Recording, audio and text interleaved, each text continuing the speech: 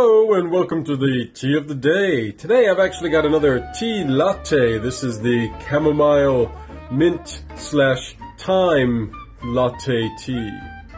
Wow.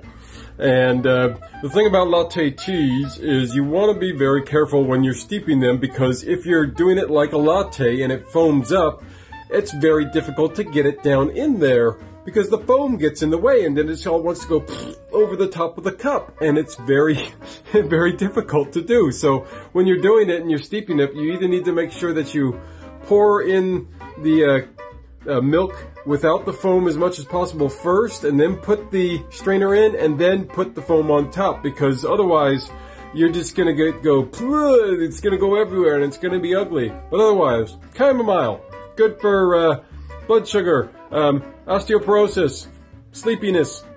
Yeah, baby, it's good stuff.